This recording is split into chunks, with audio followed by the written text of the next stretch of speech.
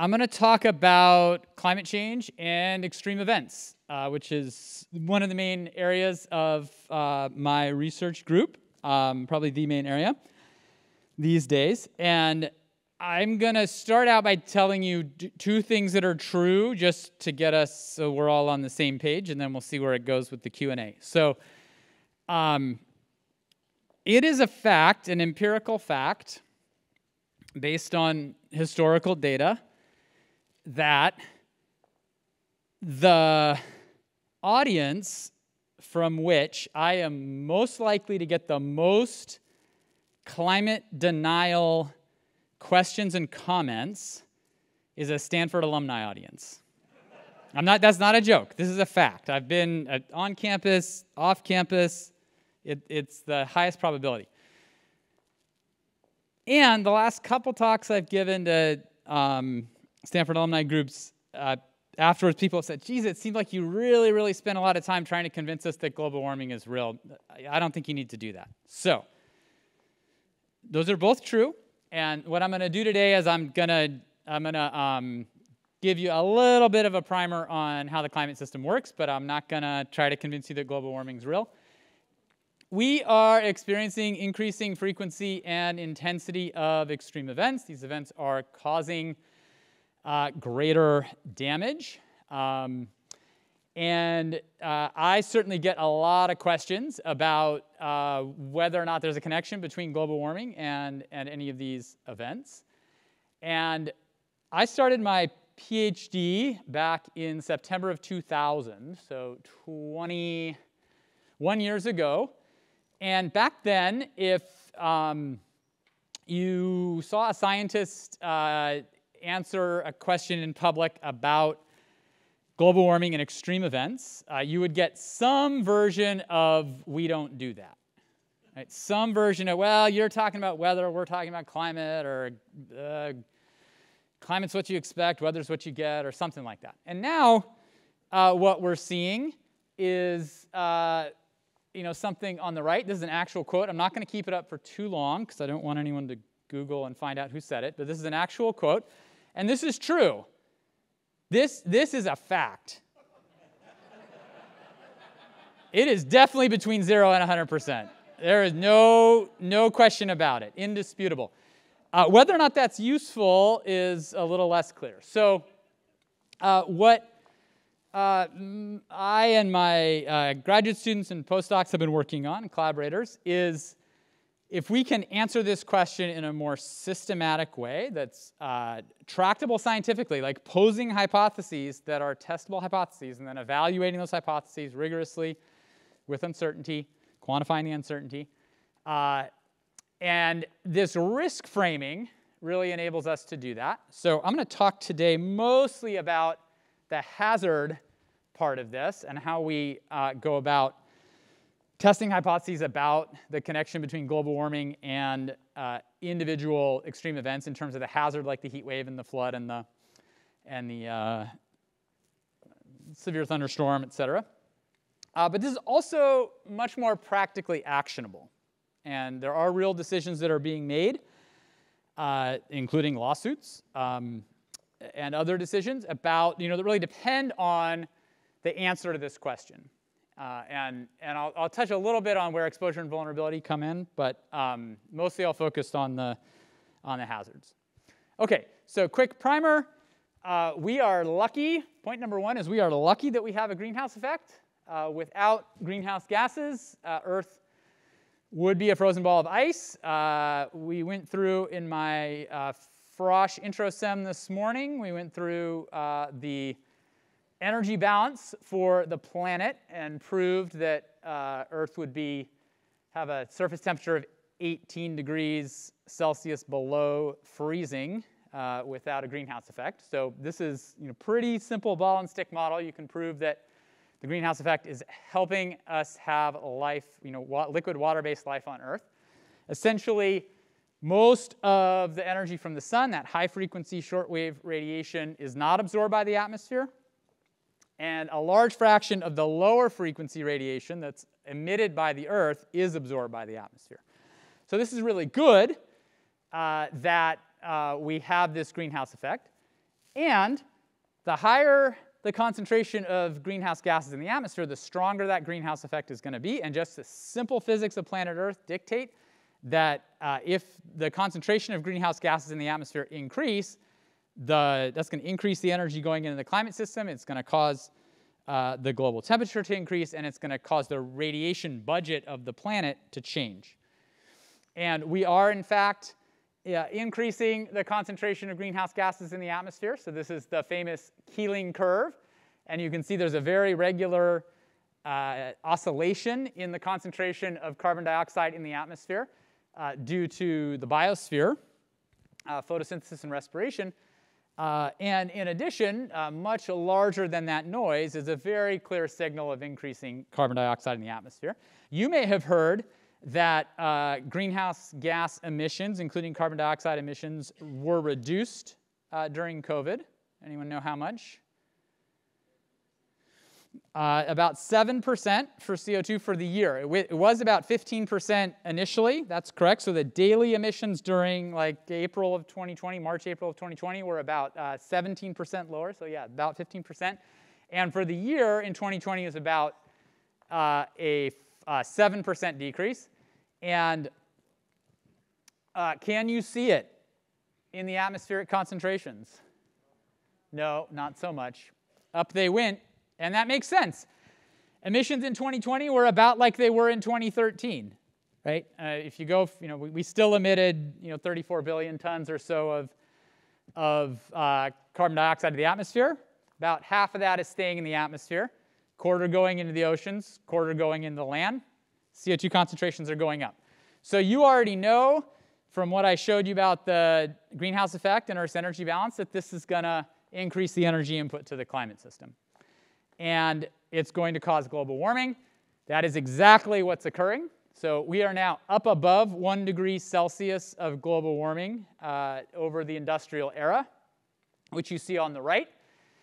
This is unprecedented, at least in the last 2,000 years. It's, in terms of the rate of change, a degree in a century. It's unprecedented since the last glacial period, and most likely in the last 3 or 4 million years. This is from the recent IPCC report, the IPCC's assessment of large-scale changes in the climate system and where they fall within a longer-term perspective. So, our CO2 concentration highest in the last 2 million years, sea level rise increasing at the fastest rate in the last 3,000 years. Arctic sea ice is now in a completely different regime, statistically an entirely different regime than when I was born. Literally the highest summer sea ice, the greatest summer sea ice concentration now is lower than the lowest sea ice concentration was in the era that I was born in the 70s.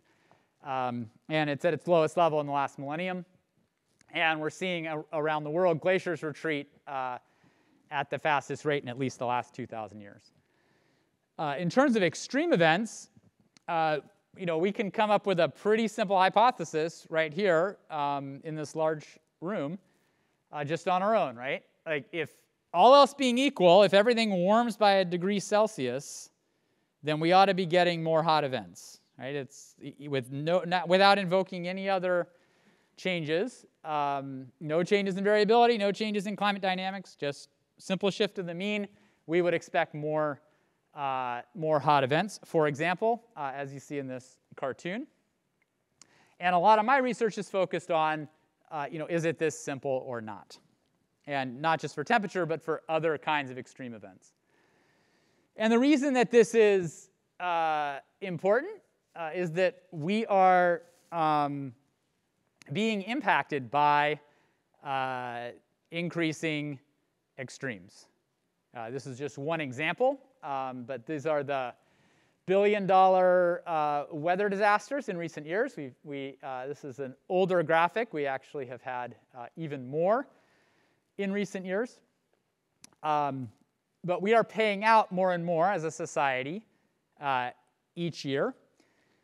And this is just financial costs, right? And there are a lot of other impacts for people and communities and ecosystems in addition to the financial costs.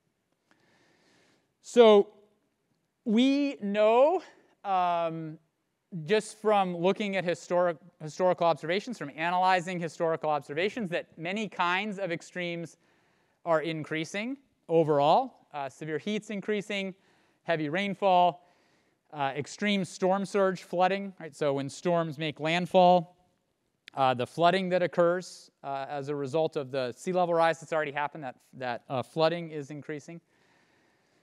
There's also been a huge explosion in research into individual extreme events, right? So not just the long-term trends in daily maximum temperature, the long-term trends in precipitation intensity, but individual events that have happened in a particular place at a particular time with a particular characteristic causing particular impacts. This was what, when I was doing my PhD, what scientists said, we don't do that. And starting with the seminal paper in 2004, analyzing the 2003 European heat wave.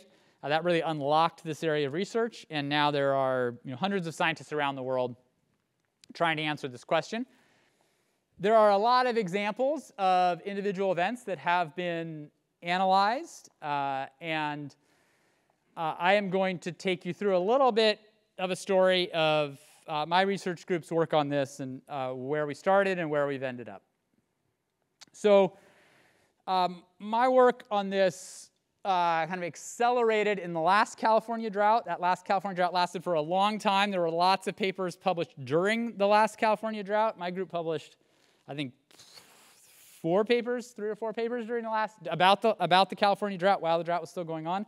Now we're back in another drought, and a lot sooner than we probably would have liked. So how many of you have ever been to California? How many of you are from California, live in California, have been experiencing the drought? Okay, you know all about it. All right. How many of you have reduced your water use by 15%? Awesome. All right. I didn't know people had. Yeah, so there's up on the top right, that's our current drought. Over on the left are some statistics about the last drought. And in a lot of ways, the current drought's actually been more severe. I think the 12-month precipitation was that we just, for the last 12-month period before these storms, was historically low. So we've been in and of course the reservoirs are at historically low. Many reservoirs are at historically low levels. So we're in another really severe drought. It's nice that we're getting these atmospheric rivers, but they are not going to get us out of this drought. And one thing I want to say, I made a little tongue-in-cheek asking about your 15% water use reduction, but California's actually been very proactive, and I think in my experience has been very proactive in engaging with the research community, scientists, engineers, other scholars, legal scholars, and really making decisions in real time that are informed by the latest research. I think that was the case in my firsthand experience. That was the case in the last drought, and it's been the case in this drought. Something that's interesting about that 15% reduction that we've all been asked to voluntarily take is that we had, there was in the last drought there was the governor's order, right, that we had to reduce 25% statewide. And actually a good chunk of that stuck. So about 16% of that stuck, right? So we were, when the governor requested the voluntary 15%, we were down about 16% from where the last drought started in terms of statewide water use. So that's the good news. The tough news is that we're getting more efficient, so there's less to cut without conflict and inconvenience. So that's my little bit of support for the state of California. So we started looking at California drought during the last drought, and this is old research now, but I want to give you a little bit of a flavor of kind of just the first order approach here. So this is a nice figure. This is the figure that the Chronicle made of figure 1 from our paper, and they're way better at graphics than we are. I'll note we include vertical axes in our figures, but they don't. So you can't tell what the units are, sorry. But But what you can tell is that the red line's going up, right? California has been warming. Does the pointer work? I don't know if I dare try. Oh, there it is, faint. Okay, yeah. So California's been warming, actually pretty similar to the global mean.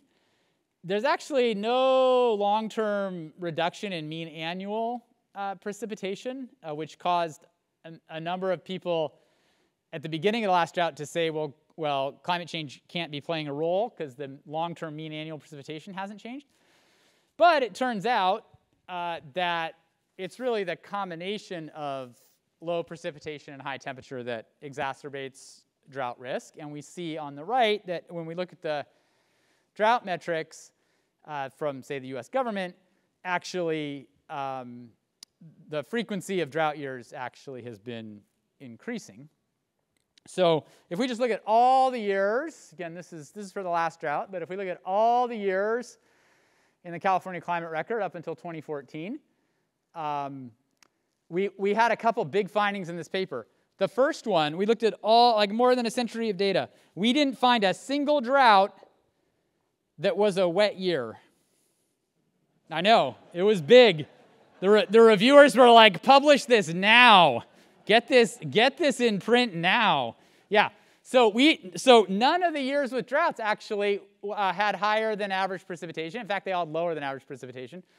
But interestingly, all the severe droughts actually had at least half a standard deviation negative precipitation anomaly. So this is actually important. Droughts require a deficit of precipitation. Big news. But here's the thing. There are plenty of low precipitation years in the California climate record that did not produce drought. Okay? And in fact, one of those low precipitation years that is also warm is more than twice as likely to end up producing drought as a low precipitation year that's cool. Okay? And some people, when I present this, say, well, that's interesting. I've lived in California for 20 years, and all the low precipitation years have been warm. Who's lived in California for 20 years? All right, you're right. All the low precipitation years have been warm. That's because of long-term warming, it turns out. Okay, so California is now in a climate. This paper is from 2015. We're now, if I made this plot for the last 20 years now, we'd be, these cool years would be disappearing. We're pretty much getting every single year a warmer year than the 20th century average. And what that means is that now we're in a climate where low precipitation years are much more likely to coincide with high temperature, right? Twice as likely, in fact. The odds that low precipitation years turn into drought have doubled, and the total frequency of drought years overall has doubled. Okay?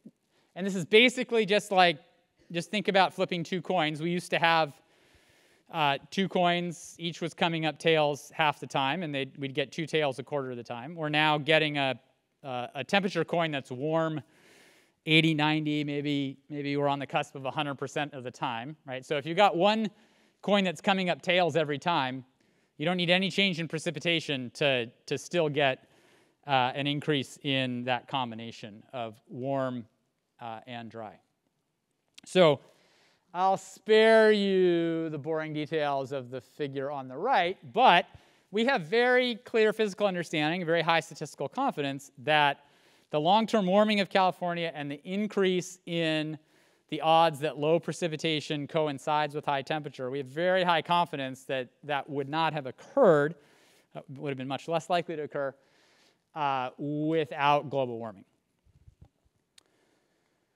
Okay, so we did that for the California drought. We did that for the last California drought. I haven't bothered to do it for this one, actually. We did it for a number of different extreme events in different parts of the world, and that was exciting, but we started to wonder, do we have to go and do this everywhere every time there's an event, or wherever the event happens, or could we just do this in advance everywhere, right? Everywhere's had a record hot event, everywhere's had a record wet event. Could we just go around the world and ask this question in advance, basically? So that's what we did in this paper. And what we found is that global warming is, in fact, already influencing record-setting events around the world. So this is an example for the extreme hot events. So everywhere that's not blue, we have confidence that global warming has increased the odds of a new record high temperature. This is one of my greatest achievements professionally, is this color bar. And for this hot pink color, does this look hot pink to you? Yeah? No? Yes? No? Okay. All right, that's the first question. So what I was really going for was the color of my shirt, but we have an ongoing debate in my house. Yeah, I'm hearing the groans. So raise your hand if you think my shirt is hot pink. Okay, raise your hand if you think it's like some kind of purple. This is unbelievable to me. My whole family, they're so mad at me. I think that this shirt is hot pink. Like I don't know what is wrong with my eyes. I was trying to match this shirt with the color bar. Anyway, you all are right. My wife and all 3 kids agree with you. I need, yes, they'd like me to go to the doctor as well. Okay, so if we add all this up, we're already in a climate where the odds of record-setting hot events have increased already at more than 80% of the globe. And if we do that same analysis for record wet and record dry events, it's about half of the globe. That's for unprecedented events. That's not like, oh, it's hot, it's hot. It's like, that's hotter than it's ever been. Okay, so that's just for temperature. You can tell I'm really into just simple counting exercises. So we can go around the world and ask, what about this hot-dry combination that we found for the California drought? If we just go around the world and ask hot temperature, low precipitation, what do we find? And in fact, that's increased globally as well. Not at every location around the globe, but we have high confidence that, where's the pointer? Okay, yeah, that increase would not have occurred without human forcing, and is consistent with the response to human forcing.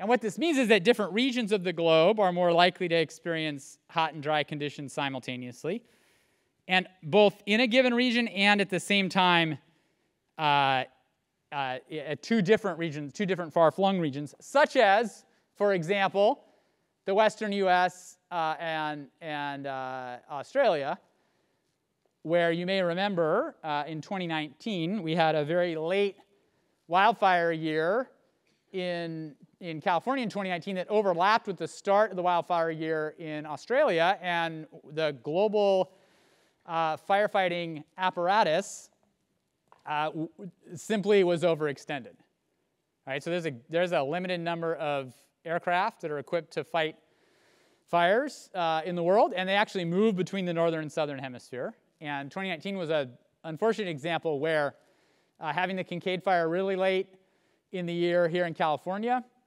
and an early start in Australia, that system got pinched. So what I'm going to talk about next is what we know about wildfire, and in particular here in California. This is the August complex from last year, the 1 million-plus acre fire up in Northern California. And you'll see different statistics about area burned and other wildfire characteristics. Here, according to this figure from Duffy et al., which I was a co-author, the linear trend is about a 10-fold increase in forested area burned in the western U.S. Over the last 4 decades or so. Other work by John Abbatsoglu and Park Williams, Park made this figure on the left. Their work shows that when they calculate the contribution of long-term warming to the area burned, they find about half of the area burned in the last 4 decades has been contributed by long-term warming. And it's mostly through the effect of high temperature on vegetation aridity. Right? So the moisture deficit in the atmosphere, the vapor pressure deficit, to use the jargon, has been increasing. And that's drying out vegetation. And about half of the increase in area burned over the course of over the region, the western U.S., has been contributed by long-term warming. Here in California, as you know, we have been quite impacted by recent fires. So here are some statistics. I mean, it's pretty phenomenal what we've been experiencing in recent years. Since 2017, I think every fall quarter, teaching here on campus fall quarter, every fall quarter up until this one, we've had a smoke event on campus. So we went five years in a row. I'm pretty confident these 2 atmospheric rivers are going to get us out of the proverbial woods on that. But this has been, we're lucky. I mean, we're just getting the smoke, but obviously those whose homes have been destroyed and who've been displaced have been impacted much worse. But this is a region-wide challenge. So we had a paper actually that came out, was published the week of those lightning fires last year, like literally the same week as those lightning complex fires last year. This paper came out. So we were focused on the autumn wildfire conditions because of these recent fires during the autumn season where we had large fires burning, again, as I mentioned, overlapping with the fires in Australia and also overlapping northern and southern California. So the first question was, what's the relationship between extreme wildfire weather conditions during the autumn season and the area burned in California? So when we look back at the historical record, we find that the years with a high number of extreme wildfire weather days, so high winds, low humidity, high temperature, low precipitation preceding the event, the years that have a high number of those extreme wildfire weather days have contributed much larger area burned on average than the years that don't have those extreme wildfire weather days. And you may not be surprised to know, as people who spend time in California, that the frequency of those days has been increasing. So over the last 4 decades, the frequency of days with extreme wildfire weather conditions has more than doubled during the autumn season statewide in California.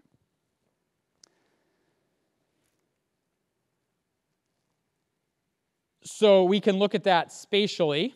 So here's the climate we're in now, this current period. We haven't gotten to 2035 yet. Don't worry, it's still 2021. But if we look at the period we're in now, the probability of these extreme wildfire weather days compared to earlier in the 20th century when our wildfire preparation and response system was designed and built.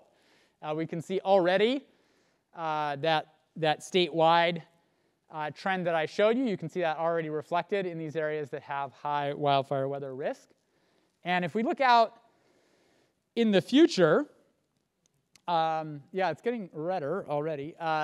So this is, you may have heard of the Paris Agreement. Who's heard of the Paris Agreement?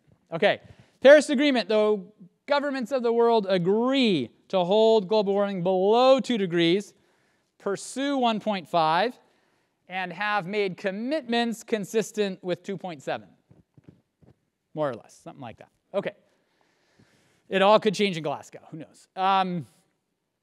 So if we look at that Paris window, 1.5 to 3 degrees, you can see even if the Paris Agreement is successful, we're still going to be getting more of what we've been dealing with in terms of the climate conditions that are contributing to these wildfire events. Now, if you would like a really brightly colored future, if we get past 3 degrees, right, that's on the far right, and this is doubling, in some places a tripling of the frequency of occurrence of these high-risk days.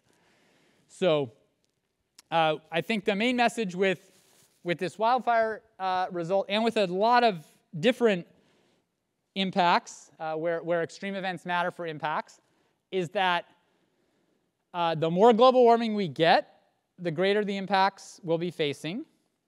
And if we're able to reduce the trajectory of global warming, that will reduce the impacts, but will still leave us with more climate change than we've already had, more intensification of extremes than we've already had. So we've been conducting these kinds of analyses for different areas where people and ecosystems are vulnerable. So I'm going to show you two more results real quick from the last few months. And these are both one of the questions I've been asking, and this has mostly been in collaboration with Marshall Burke, who's a economist here at Stanford, and also Francis Davenport, who's a PhD student, very successful and impressive PhD student. We've been working on trying to quantify the financial costs associated with these kinds of events. So just a couple of examples.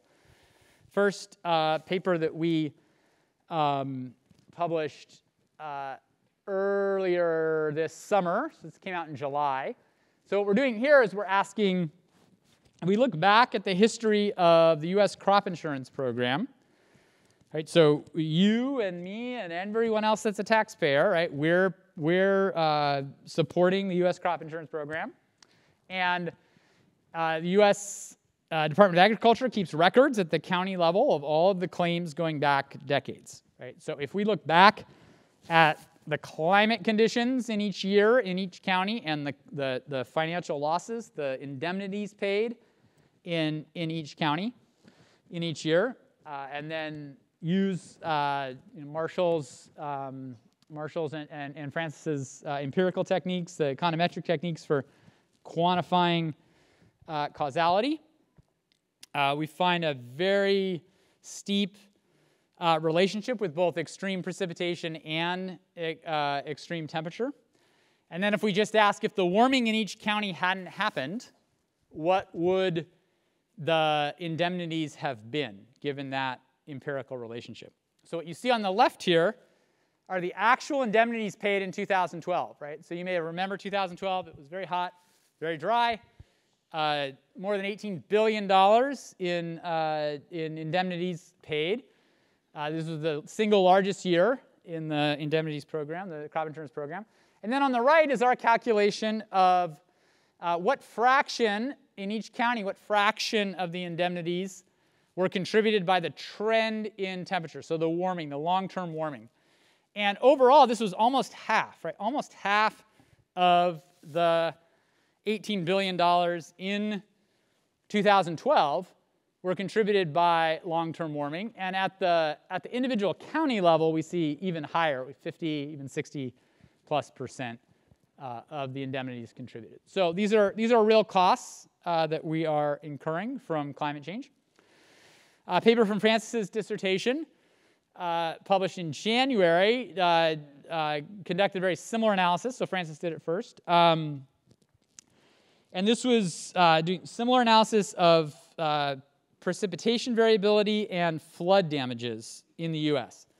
And what Francis finds is that over the last 3 decades, about a third of the financial losses from flooding in the U.S. have been contributed by changing precipitation, primarily intensification of the most extreme precipitation events, which Francis goes on to show in the paper, and it's consistent with previous research, very consistent with what we expect from global warming.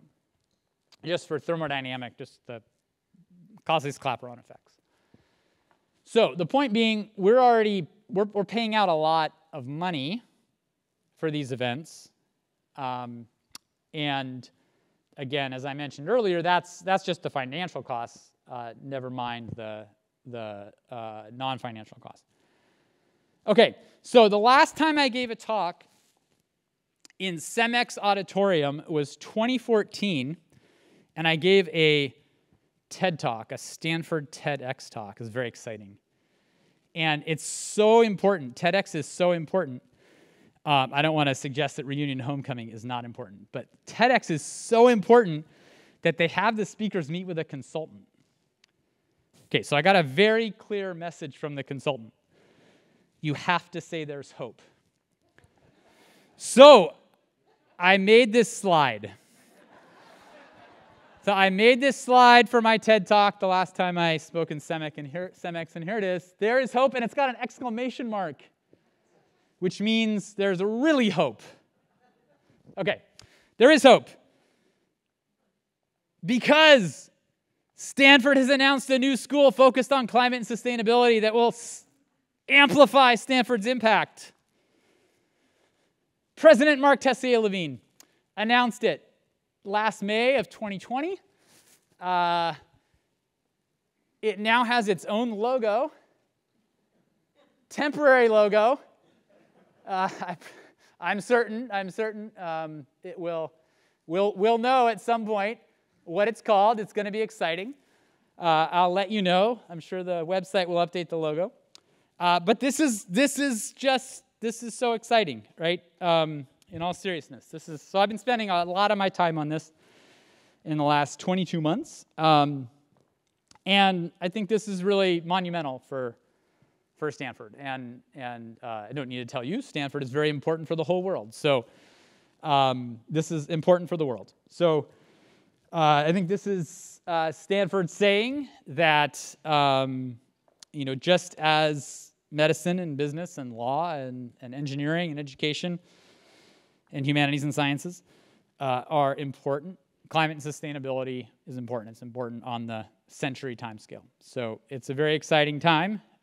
You'll be hearing more soon, not only about the name, I'm sure, but also there's a dean search going on. So we'll be hearing who the inaugural dean will be. And it makes me very excited to be here at Stanford. It's a great time. And I think the coming years are going to be even better for our students and for our alumni.